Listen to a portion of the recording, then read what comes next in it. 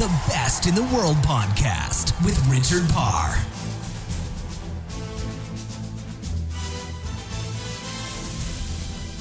Hello and welcome to The Best in the World with Richard Parr, where every single Wednesday I interview a different Olympic champion, world record holder, or former world number one to find out what they do to become the very best in their fields. They could be cricket players, rugby players, footballers, sprinters, cyclists, rowers, you name it, we've had them on this show, and there are so many more great people that we will continue to learn from on The Best in the World. This week's guest, I am delighted to say, is the Olympic champion cyclist Katie Archibald, part of the Great Britain team that won the team pursuit at the Rio 2016 Olympics.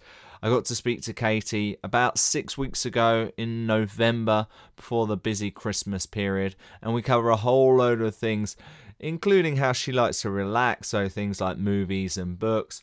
We talk about what she could perhaps do when she finishes being a cyclist. Maybe she could be going to university. We talk about that, what exactly she gave up at university to continue her dream of becoming a champion cyclist. We talk about how she took up the sport relatively late and in fact enjoyed swimming and was a pretty decent swimmer. And we talk about the success of her family. She comes from a great lineage of fantastic sports stars. I really enjoyed this chat with Katie. It's a bit different to some of the other interviews we've had. I can't really put my finger on it, but I think when you listen back to it, you'll see what I mean. Really great girl, really fun chat, really open conversation, and I think this was a refreshing chat with Katie. Definitely one we can all learn from so we can improve our everyday lives. Just before we get to the interview, I want to tell you that today's show is brought to you by the sports breakfast show Sportacino. It is live every single weekday morning from 8 GMT. It's streamed live on Facebook, YouTube and Periscope all at the same time, so there's no excuse for you to miss it if you've got one of those social media channels. We discuss all different types of things from sports, health, fitness, nutrition and travel, and I say we because I am the presenter of Sportacino. Come and check us out. Let me know what you think. We're on Facebook, facebook.com/Sportacino, and it's at Sportacino on all of the other handles for Instagram, for Twitter, for Periscope, and all that jazz. So check out Sportacino. They are today's sponsor. All right, let's get on with the show. Let's get on from learning from the very best in the world, the Olympic cycling champion, Katie Archibald. The Best in the World podcast with Richard Parr.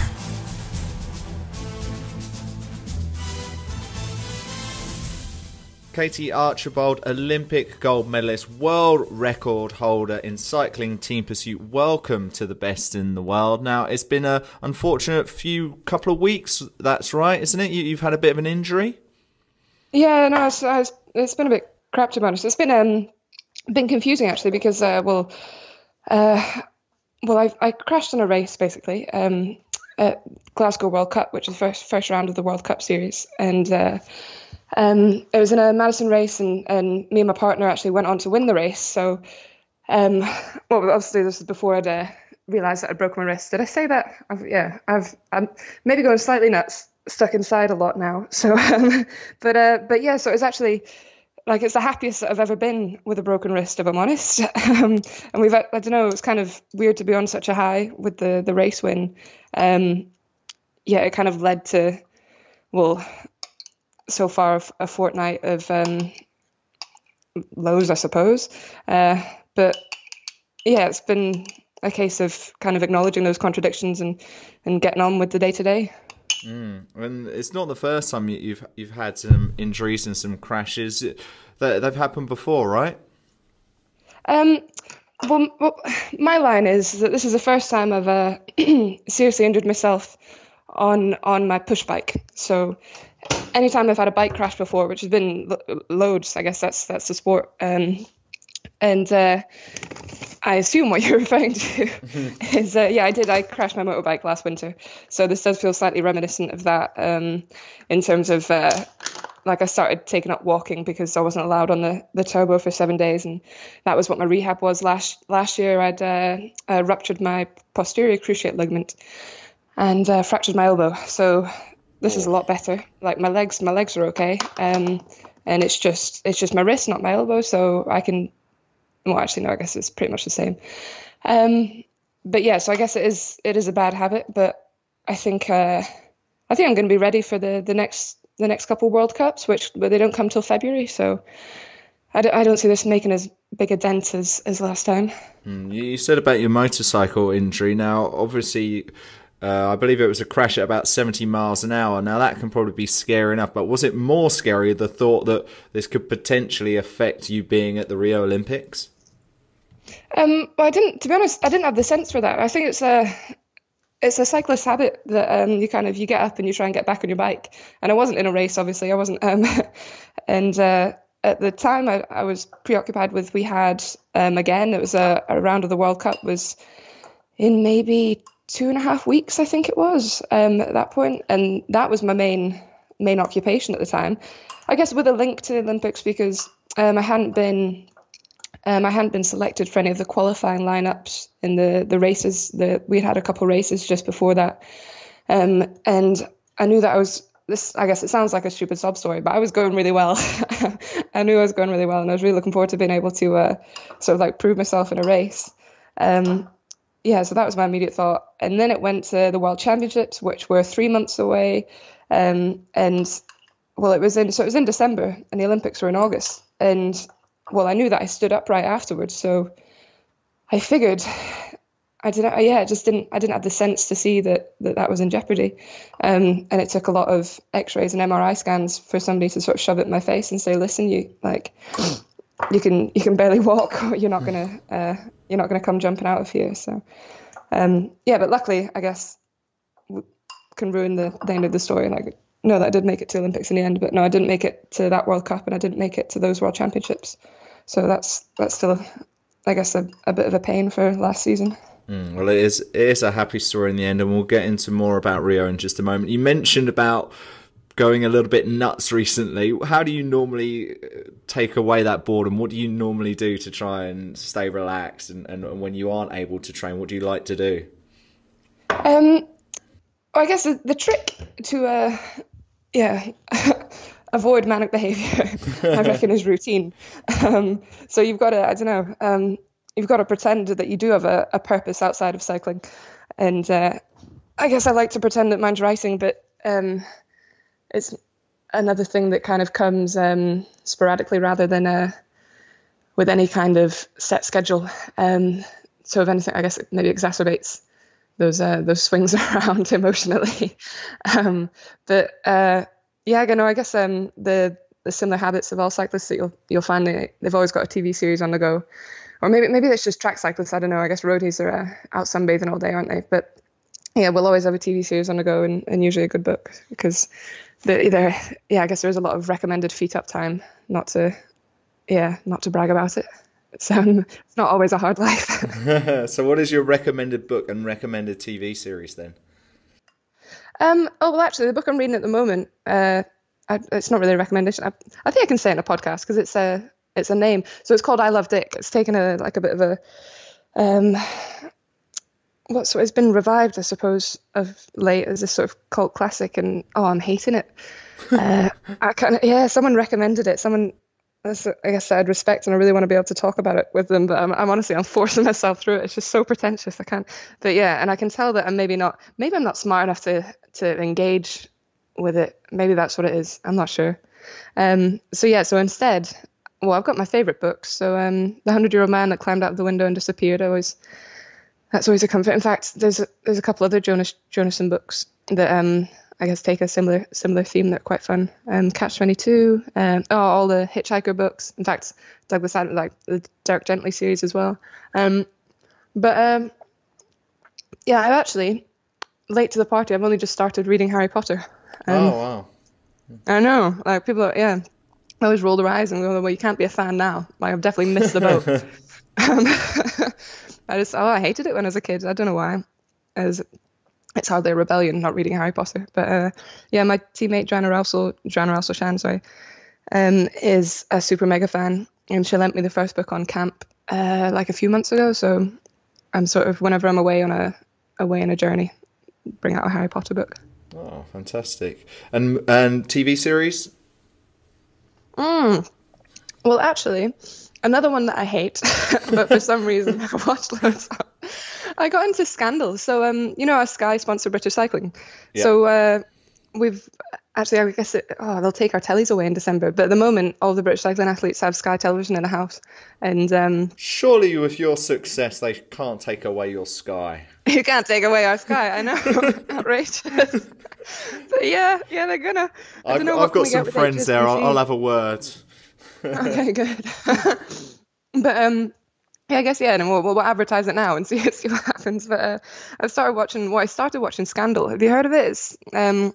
It's this really weird American drama around the White House, sort of political drama, in which somehow the Republicans are the good guys, and it's just, I don't know, it's just like really powerful dialogue after really, like, there's no real moments, and I spend the whole time just screaming at the television, going, this isn't real life, and for some reason I've made it through about, I think, 4 seasons. So don't watch that. I don't recommend that. I find that with anything with Aaron Sorkin, where it's just lots of fast speaking dialogue, and they did one called The Newsroom, around a TV newsroom, and I've obviously worked in a TV newsroom, and I was like, no one talks like this. We speak a lot more simply. We don't speak anywhere near as fast as this.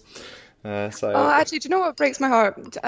Actually, I really like it. Well, I love Cat Moran, and her TV show Raised by Wolves, I think, is so guilty of that. Like, I like it because I guess I like them, but every sentence is a punchline. You can tell that if it's been written down in a script, you would have been sort of rolling over laughing, but when it comes out, I don't know, when it comes out on screen, it is really sort of jilted, I think.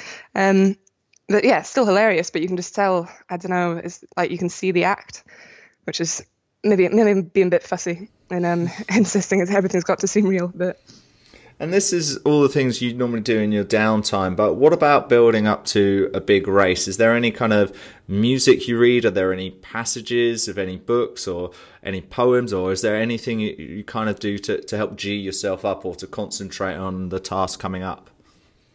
Yeah, I guess like on actual race day, I usually always listen to a podcast to try and get me to sleep, actually, which is why it's really bad that I'd never actually I've never listened to any of yours, so I'll add it to the list, but I guess you'll be insulted in a second because I listened to them to try to get me to fall asleep. Well, so you exactly. need something this will keep you awake. This should be what you start your day with, Katie. You'd be like, I want to start the day by learning about the best in the world. This is how I'm going to start it with my breakfast.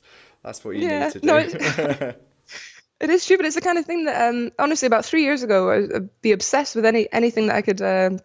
like any race I'd watch or any interview with, say, like Laura or Danny King or whatever, I'd want to know exactly what they're doing in a really kind of creepy, obsessive way. But now that I'm actually part of that world, it's kind of a shame to have lost that hobby, I suppose, because I end up getting stressed if I read about other cyclists and end up getting confused if I listen to other, like if you sort of surround yourself with too much to do with, I guess, the elite sporting world, it really stresses me out. So a shame that I've lost that part of my life since it's become a career, but it does I guess I might get back into it. We'll see but on race days and things, it is because it's that panic. It's when you're lying in bed that you're stressing, thinking like, oh, is it going to go this way, is it going to go that way, like what are my legs going to feel like, how am I what if I just never fall asleep and I feel like this for the next 12 hours, and well, how's the race going to go then? So you need something that's stimulating enough that you are actually paying it attention, but not so much that you can fall asleep to it. That's the perfect middle ground. And actually, well, I guess I'd end up going insulting lots of my favorite podcasts if I said that that's what I use them for. So I won't do that. No point upsetting anyone on today's show. So tell us a bit more about your actual race day routine. Like, what kind of things would you normally do? You have any superstitions? Would you put any socks on first, like left foot, right foot? Is there anything in particular you do or say or act on the race day? Yeah, no, I'm the ultimate. Is there like an opposite of superstition? I don't know. Laura is madly like that. Like the whole, we'll stand on a wet towel. Lucky number's number 7, and so she needs a number to some way have some calculation to be linked to the number 7. Like we'll follow lots of little routines. She's got a stupid amount of lucky mascots in her bag actually, because I think she'll get given one and think like if it ends up with her on a certain race day that goes well, that's it. That cuddly toy is now stuck. It's gonna have to come with us forever. So I don't know why. I must be a horrible person, but I feel like my role is to be the opposite of that. So no, you can't. Not allowed to get hooked on any superstitions. The Best in the World podcast with Richard Parr.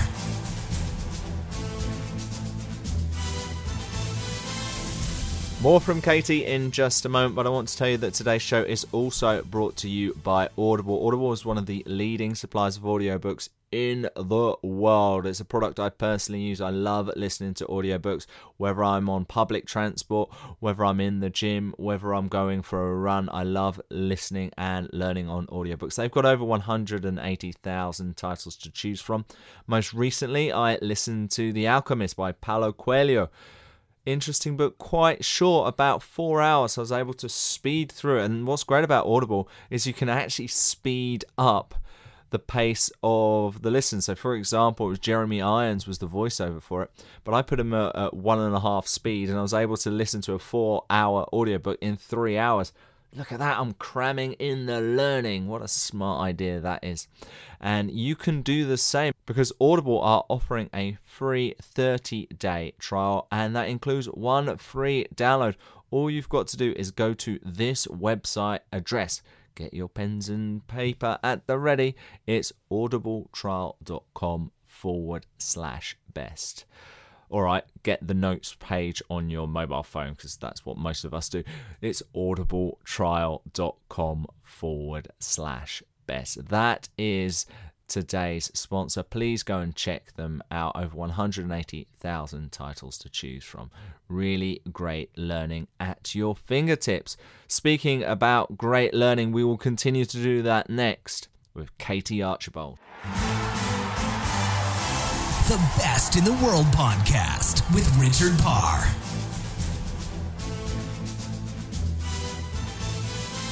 And you said you used to listen to kind of lots of podcasts and interviews and things where you would look up to other athletes. What kind of things did you think you really learned from them, were really able to bring into your success? Oh, that's interesting, actually. Yeah. Like, has it actually been useful, that obsession? I think when I was starting to get good, I guess my main interest was the top Scottish riders. So because I'd see them around, like I'd realize that they were almost at this accessible point, just because you knew that they came from the same place you came from. So people like Eileen Rowe, Charlene Joyner, Kaylee Brogan, who doesn't actually ride anymore, but they'd I guess they'd have a good laugh. And I think it was that communication that they were always, I knew that they were always talking to each other. I knew that they were always kind of taking tips off each other. And I think that's that important. The fact that you've got to make these relationships to benefit everybody. So you can be sat in your garage training on a turbo thinking that you're putting in a lot of work, but if you've not, I don't know, got the smarts to see that it's a good idea to put some gym work in, or maybe somebody tells you like, oh, you're looking a bit tired, maybe just step off a bit, or just like having these encounters that open your eyes to new things about your training, about your racing, about all sorts of technique and protocols that you're not going to learn obsessing yourself on the internet, I don't think. Like it does take being at your local club and having these conversations. So yeah, I think that's, and I guess the natural way that you get there is just by having a good time. It is by having friends in the cycling world. And I almost I guess, envied their social group of elite women cycling. So, I think that counts as a useful thing to have learned. Yeah, definitely. So who are some of the people who've helped you the most, would you say? Well, the thing that keeps me up at night and terrifies me about how much help they've given me is a chap called Alistair Watson, who runs the Racers. They're an Edinburgh-based club, so they used to be called the Edinburgh Racers. And they've basically, I turned up to Meadowbank track one day, and Alistair lent me a bike, shoved me up there. In hindsight, it was probably outrageously dangerous, actually. But and said, literally after, I think I maybe came back again a few times, and he didn't sort of push me to say, like, do you want to be good at this? Like, is this something you're committed to? He's just like, are you having a good time? And I say, yeah, I'm having a good time. And he sort of makes out now that he always knew there was something good going on, but I'm not sure. You can never tell how true that is. But honestly, the amount of time and equipment and advice that he gave me on for maybe the first 2 years of my career were all just well, it wasn't until I got in the British cycling program that I gave Alistair back his track back. I'd been using until I got to a point where I'd received lottery funding and could go full time as a cyclist, and all that time I'd still been using his train rings and his sprockets, which I guess I'm embarrassed to admit. But honestly, everything that I learned about trying to get into being a track racer for those first couple of seasons, they did come from Alistair and his son Callum. So it scares me that I guess I'm certainly not contributing back to the cycling community in that way. I guess it's a time in your life maybe that once I'm not training myself, I'd certainly love to be able to do for somebody what Alistair did for me. Yeah, and I'm sure there's lots of time for you to do that because you're still young, and we'll talk a little bit more about what you might want to do after cycling a little bit later. But you actually took the sport up comparatively late, I believe in 2011 when you took it up competitively. Were you? Mm-hmm. Did it just come natural to you? Was you just really good really quickly? And if so, where do you think you had the skill set from? Was there anything else you did earlier in your life which you think helped? I almost get kind of down about this because I've seen interviews before where even my teammates will be like, yeah, and she only took it up like 18 months ago. I've even heard somebody say like, yeah, she only rode a bike for the first time like age 16 or something, which is just mad. Like I've been cycling all my life, but I was when I was a kid, I was a swimmer, and I guess anyone that swum knows that just consumes everything that you do. Like I used to keep this list of chronologically, you could see all the other sports I would slowly quit as swimming training just ramped up and up and up. Like, yeah, I used to go to gymnastics and ballet and trampoline, and hockey is actually the only one that stayed throughout that. And I just used my bike eventually for getting from A to B, whether it's like cycling to swimming training or cycling to hockey training. But no, even like we went on our first touring holiday technically when I was 7 years old. It's been a family pursuit since I could ride a bike, and I guess that means that it's been hideously competitive since I could ride a bike with my big brother and my dad. So I'd like to think that I guess in the same way that like if somebody did a running race for the first time age 16, I guess it's less tactical, and so I'm gonna get loads of abuse now, but I think it's less tactical than a bike race. That is my belief, I'm afraid. But nobody would question. So because of that, everyone would be like, oh, well, I guess if you've been training as a runner your whole life, then sure, we'd expect you to be all right. And what I came through with in 2012 at Junior Nationals was a pursuit. And that's just a case of going hard. For juniors, it's 2 kilometers. So yeah, I was the best at that time in this 2 kilometer pursuit. And I got a silver medal in the points race, which I rode like an idiot. Like I was off the front for the whole race, basically not interacting with the bunch at all. So I guess I did have a lot of learning to be doing in those early years, because I guess I trained the engine and not my head. But because of that, I think I had a bit of a chip on my shoulder, I suppose, or a lot of paranoia that I wanted to be technically excellent. I wanted to be smart, and I wanted to show that I could be an enticing, exciting bike racer.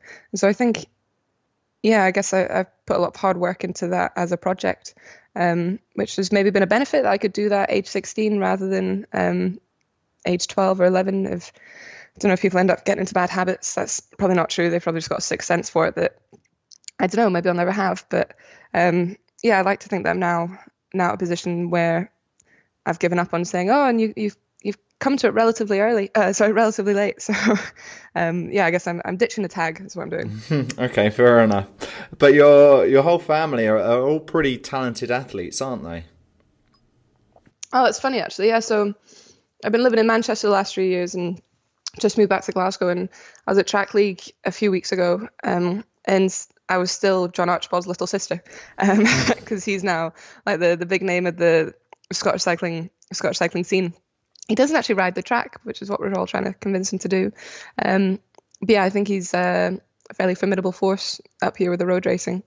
And my sister, well, she's my half sister, so Rosie Smith is a sort of top cross country runner. I've actually met people before that have been like, no way, you're Rosie's sister, because, well, I can describe me actually. So at the moment I'm quite sweaty. I'm still in my shorts. I'd say I'm not chunky, but there's like, no, I'm chunky. I'm quite chunky, but it's a powerful chunky. And my sister is just one of those runners where it's not that she's really muscular. She's just all bone.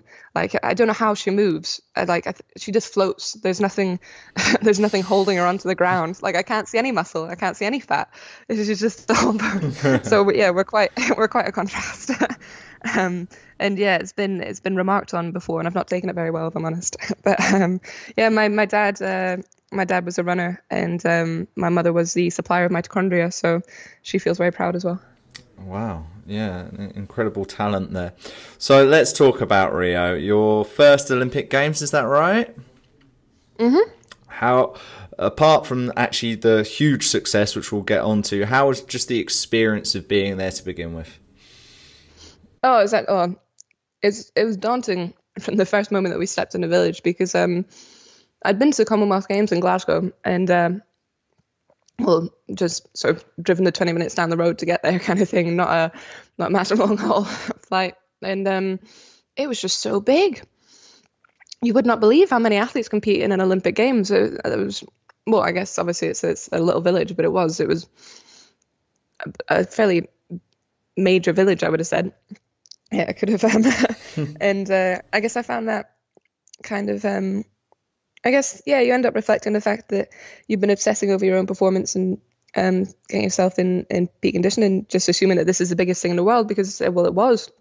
That was everything that consumed my sort of day-to-day life for the last 2 years, and suddenly realised that there's actually 1,000 other people doing the exact same thing. When you've kind of, I don't know, you get almost a bit self-obsessed, I suppose.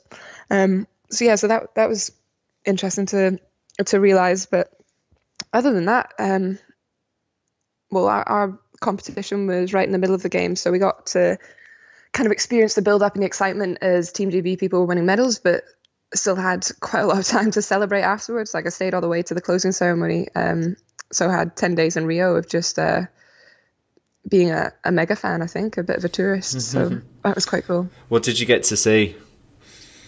We did all the classics. So climbed up to Christ the Redeemer and got to see his big toe and a little bit of his ankle, because it was quite cloudy. It was very cloudy, actually. Oh, I'm so glad we walked. It was so busy, like, considering that you honestly couldn't see the guy. Like, the wind would occasionally blow and maybe you'd see a little bit, but yeah, and I did all Christ the Redeemer, Sugarloaf, sort of eating from food carts and whatnot. And I guess with the I've just realised 10 minutes into that rant that you mean what races did I get to see, because that's what a sports person would be interested in. I'm enjoying your holiday postcards right now. It's fine. I've never been. I wanted to go. I couldn't make it, but I'm now imagining myself there at Sugarloaf. So it's all good. Continue with your photo book, please. No, I did get to see some. Actually, the best thing I got to see was me and my teammate Eleanor Barker. We got tickets for the final of the men's beach volleyball, which was Brazil versus Italy. So we're in this massive stadium packed with a load of Brazilians, just like and it's well, it's the first time I'd been to see beach volleyball, and it's a party. Like they've got different dance moves for different points won, and like you all sing along and shit. It was insane. It was like no sporting event that I've ever been to. Oh, actually, I guess a bit like London Six Day. That was a new party experience for me as well. But the crowd were, I guess, as the press let on, but yeah, super pro Brazilian. But because we weren't Brazilian, I felt like just somebody had to support the Italians. But I just didn't want to get lynched. Like honestly, it was so tense. I've never seen. It's just to see a crowd flip from such high emotion to such anger if the Italians had the gall to score a point. It was really weird. We had the Olympic champion Phil Dalhouser. He's the current episode of The Best in the World going out now. He won it in 2008 and he competed at the 2016 games and he lost in one of the earlier rounds to the eventual Brazilian winners. And he said the whole time he was being booed. And he said it's fine. It's actually quite good at the atmosphere, and it's because the Brazilians think that they invented volleyball. The Americans think they invented volleyball. Obviously you were facing Americans and Australians and all kind of more traditional cycling nations. Now, what would have happened, do you think, if you were facing a Brazilian team? And would you be able to cope with the boos? Would you have been able to cope with some kind of atmosphere like you got in the volleyball arena? Yeah, no, it's weird. Because I've never experienced anything like that. Like, I guess a French crowd is quite patriotic. They definitely but it's nothing near as severe.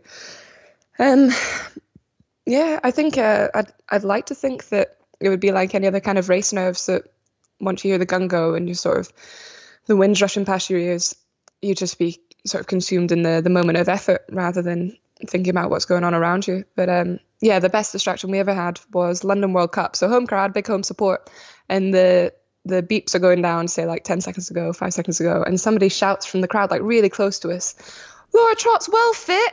And it was that kind of way where I guess like you really want to give it a moment, I don't know, like either to laugh and no, I just had to ignore it. Just like head down kind of thing. So yeah, would it be, I guess it probably wouldn't be the same reaction to negative applause, but I had a bit of practice in zoning out. Yeah, and when you do have such a partisan crowd supporting you, does it help in any way, or do you really just lock it off, whether it is negative or positive? Yeah, you're right. Actually, yeah, I've never heard it described as partisan, but I suppose that is. No, I don't. I wouldn't say lock it out. I quite like when we walk up to the starting gate. I don't know, being able to, keep your back straight, your head high, and acknowledge that I guess you're here to put a show on. It's hard in a bunch race because for a timed event, so there's a buzzer that goes down, a countdown that goes down. Whereas in a bunch race, you'll be holding on to the fence at the side of the track, waiting for the starter to decide that the race is ready, and he'll blow his whistle for you to all push away. But honestly, my hand will be shaking holding on to the side of it because you don't really know. Like it could be 5 minutes, it could be 10 seconds. I guess I'm exaggerating maybe, but it feels like that. That you just sort of sat in suspense, thinking, are we going? Are we ready? And my stomach's definitely doing somersaults for that. Whereas I guess it's far more controllable, a timed event, and that's what British cycling love. We love protocol and practice, and focusing on the process. That's our mantra. And let's talk about the day that you became an Olympic gold medalist. You broke the world record. Just tell us about that day, how your feelings were. Did you do anything differently? And just your sheer emotions at the end of it all. To be honest, the most, the biggest thing that I hold on to, I suppose emotion-wise, wasn't actually when we finished the race. It was more whilst we were riding and having I guess you get these rare moments that you kind of tap into an effort that only comes once in a while. I don't think it's like, I think I've spoken to other people that I guess, express it similarly, but almost this moment of transcendence when you're not aware of the fact that you're in agony, and there's almost a disconnect between your head and your legs, and you just know that it's working, like effortless is the wrong word, because obviously it's it's the extreme end of effort, but yeah, it's this nice moment. I can pinpoint the first time that I felt this way. I think I was about maybe 13 years old in a swimming race, and it's like floating, being at this point of perfect physical performance, really. And I think, conveniently, I think that's the most extreme that I felt that in an Olympic final. So chose the right moment, and I guess to have gone faster than any women's team has ever gone before. I'm really kind of pleased and proud that we came away with that, as well as the Olympic medal. Just to kind of, after the last 2 World Championship seasons that we've had of a bronze and a silver, kind of nice to be able to prove that we're not just on top on that day, like we're on top for all that's ever been at the moment. So I guess I'm over dramatizing now, aren't I? But it does sort of stick in my memory, I suppose, that moment of crossing the finish line, and I guess that's when everything came crashing back in, when you kind of realized it was all over and a new thing was beginning, really. This this new Olympic champion, not pressure but experience, which has been quite bizarre, that I can draw a line in the sand of saying I sort of saw myself one way before the race, and you end up almost see yourself a different way afterwards. It's weird how much one competition can affect kind of what you expect of yourself, I think. Okay, so what did you see yourself as before? What do you see yourself now as? Well, I guess before it's just aspirational bike rider. Like as you say, been world champion, and we had been world record holders in the past. But I knew that there was in a team with previous Olympic champions, always kind of riding on the wider team success, and I guess there were so many Olympians around that there's always somebody to look up to.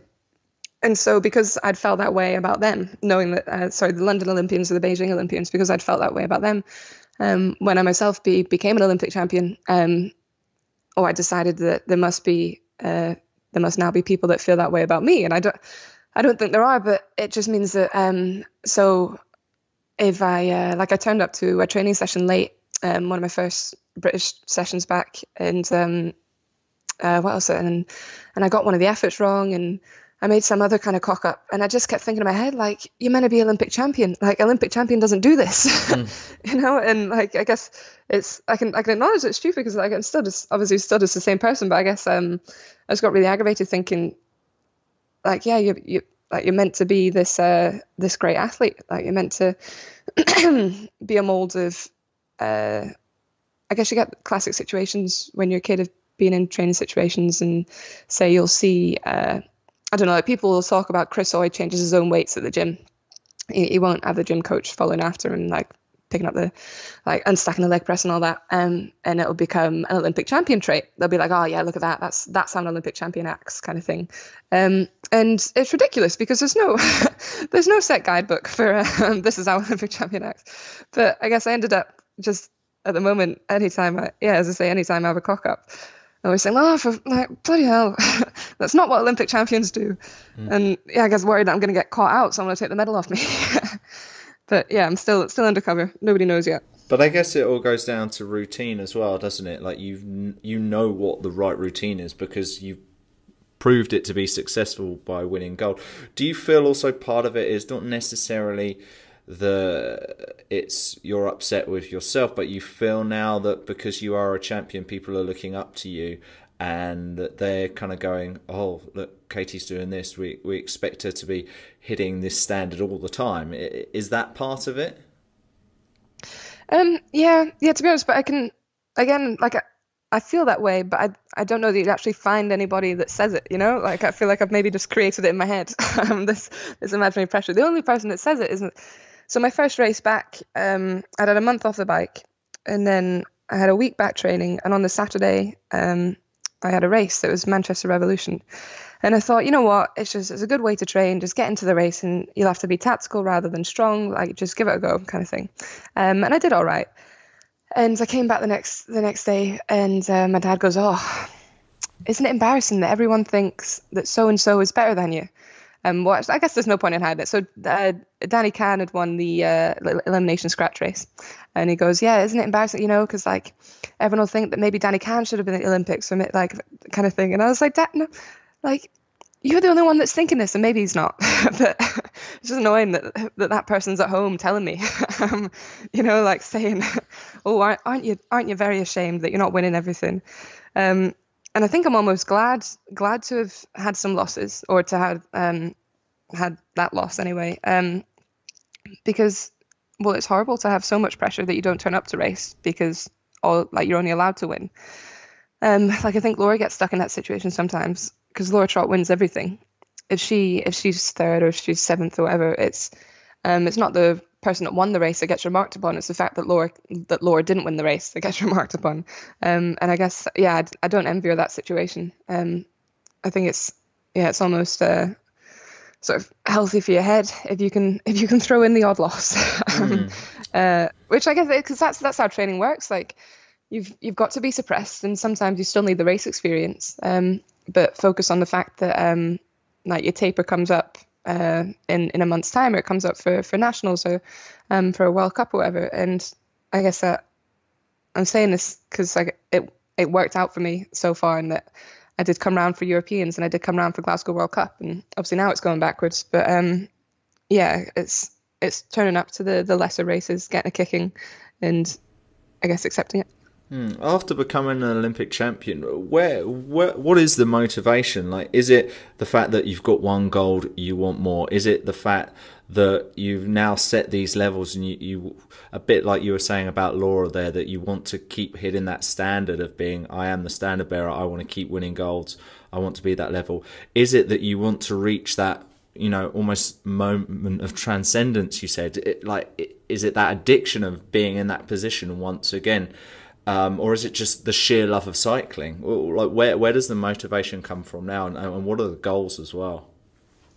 I guess for me, so at the Olympics in a team event, so it's a team of 4 of us, and I put everything in my training into that one event. So I've not been training for bunch racing, I've not been training for individual pursuiting. Everything's been about team pursuit. So it's almost the success has almost opened a door for me that I can now have a bit of freedom to be racing omniums, to be doing individual pursuits, to be turning up to things like the 6 days, and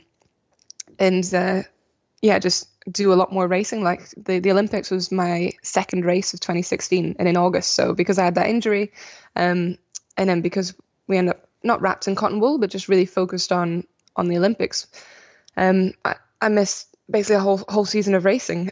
So I guess it's quite lucky that I've got that craving to have almost what I see as a new motivation to kind of get my teeth stuck into this season. Obviously still track cycling, but I've actually, I guess, taken a step away from team pursuit and what we're doing at the Olympics. So I guess for another athlete, that what they do at the Olympics is I guess I don't know the guy, but maybe Greg Rutherford. So you go and have a successful Olympic Games. It's probably not like he can then be like, oh, well, I'll just focus on high jump this season, because he's a long jumper, isn't he? As I guess the benefit for us is that I'm a team pursuiter, but I can say, oh, I'm gonna focus on Madison this season, and I guess that makes everything just a whole lot easier. And even in the summer, I can say, I'm going to be doing a lot more road racing. Like, just cycling's just the best. Just we get to do everything, I tell you. Specifically track cycling, because I end up in the gym or on the turbo and on the track and out on the road, and there's just all sorts to be getting up to. So, yeah, I guess I love my sport, and that's what motivates me. And have you ever thought about what might happen after cycling? I know you said about maybe giving back and doing some coaching. Have you thought about anything else other than cycling, or do you think you'll always be with the sport? It's the kind of thing that you swing in and out of. So I love the idea of coaching. I love the idea of obsessing over a program and having like this really dedicated protege that's going to that's going to listen to my every word. But then other days you think, I just want out of this world. Like I can't deal with the stress. I can't deal with the relationships. I just like, I'm getting out as soon as I can, kind of thing. And those are sort of few and far between. But I guess it would be sensible to make plans if I get kicked off tomorrow. So that's kicked off the British program tomorrow. But I haven't. I don't know whether I'd maybe ever think about going to university, because I gave up my place at uni to go full time instead. So I feel a bit self-conscious about it sometimes, really. Like maybe can't hold your own in conversations that I guess you're just missing this experience that all my friends seem to have, and I guess this way of learning or this higher education that I don't know, I'm going to get caught out for at some point. Well, I've got a degree and I can't get into many conversations, so don't worry about that. All right, okay. What would you have studied had you taken your place? See, this is why I should never say. I was meant to be studying French, and I hate to admit it because people assume that you can speak French, and I guess there would have been a point in time where I could have held up a shaky conversation, but I'm now back to, so that was 4 years ago, so I'm now back to tourist mode of can order a coffee and all that stuff. But it would take a lot of work to get me back up to any kind of university entry level, I'm afraid. Do you think it would be French you would do if you did decide to go to university, or would you pick something else? No way. Well, what I wanted to do, I wanted to apply for English literature and philosophy as a joint honours, but I decided that I wasn't sort of a great enough mind to sort of make it as an academic. And I guess if you're not going to do that, then it's obviously not a vocational degree, is it? So I guess I like languages, so that's how I ended up thinking if I study French, then there's lots of doors that could open. I'd done higher Spanish as a crash course for a year, and that one I hate to admit because it all went in a year. Oh God, it all went out in like a month. I'm pretty good at sort of cramming for exams. I'm one of those arseholes that that isn't smart at all, and then still gets bloody A's, and you just want to kick him in the teeth. You say that though, but do you not think there are some of the transferable skills? Because look, you've reached the top level in sport. You've become an Olympic gold medalist. You know about routine. You know about organisation. You know about where to improve and how to improve. Surely you must be able to take those skills into a more academic field. For me, I wouldn't see any reason why you couldn't do that. Does that make sense? Yeah, I guess, yeah, hopefully, yeah. And I guess the pain is that if I did want to do a degree, I definitely see it being arts, not science. Whereas I'm pretty sure, like at the moment, I think all of our coaches do actually have degrees, like even though they're ex-riders. Like Paul Manning's got a degree in geology, I think. I think Chris Newton's maybe sports science actually. But they never make out like it's like it is a prerequisite to become a coach. I think they're all sort of employed on the basis of being Olympic champions themselves and kind of having that knowledge. But I guess maybe one day, maybe one day I got a bit more confidence and sort of in my head rather than my legs. We'll see. Yeah, well, we'll have to see. Well, we look forward to following your journey, Katie. It's been so interesting to talk to you today. If we want to continue to learn from you and see what you're up to and everything like that, how can we do that on social media, please? Right, okay. I'm on Twitter. It's _ Katie Archibald. I just set up a Facebook page. Oh, this is brilliant timing because it's just my family that's liked it so far. So yeah, I'm just Katie Archibald, and I think the Facebook's facebook.com/Katie Archibald Cyclist. I also run a blog, but I've not updated it in a while. But there's a lot of stuff on there anyway, and it's called it's blogspot.com Bikes and Bobs. Oh no, sorry, bikesandbobs.blogspot. You can tell that I've never advertised it. People just find it. I found it. I didn't get enough time to read it, but the main headline is certainly got my attention. Oh, good. Okay, good. There we go. Worth a read. yeah. I think it said. In fact, I might have it right here. Where is it? There we go. If you read all the way to the bottom, you get to read the word vagina. Incentive. Yeah, that is the most recent article. Have a browse, some top tips in there. But otherwise, it's not usually super useful for cycling. But yeah, if you're interested. I'm sure we will be. Well, it's been really interesting to talk to you today. Really appreciate your time. Katie Archibald, thank you for being on the show, and thank you for being the best in the world. Oh, thanks for having me. The Best in the World podcast with Richard Parr.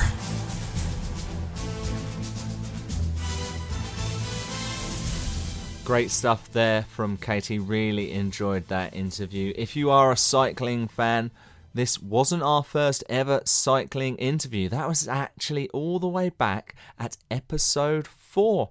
Andy Tennant was on the show. Really good chat with him. Go back and listen to that. And maybe you want to go back and listen to some of our other amazing world and Olympic champions that I've had the pleasure of interviewing. Maybe you want to listen to my interview with Darren Campbell, perhaps. Maybe you want to listen to the one with the hockey champion, Maddie Hinch. Maybe you want to listen to my interview with Chester Williams, the rugby star. So many fantastic interviews, all on the best in the world. This is episode 48, so there's 47 previous shows. Go back and listen to them. If you've got any feedback you'd like to give me, you can always send me a message on Twitter. It's at Richard_Parr. We're also on Facebook, which is Best in the World with Richard Parr. And all of the back catalogue is also available for you at richardparr.net. And if you've been listening to this on iTunes, I've got a request for you. Please give us a rating and review. That would really matter a lot to us. It would help grow our show in many, many different ways. Would really appreciate that. I've got another amazing guest for you next week on The Best in the World with Richard Parr. We come out every Wednesday on iTunes and on Stitcher. It's going to be another cracking episode. It'll be episode 49, where we will be learning more from the very best in sports. Until then, have a great week. The Best in the World podcast with Richard Parr.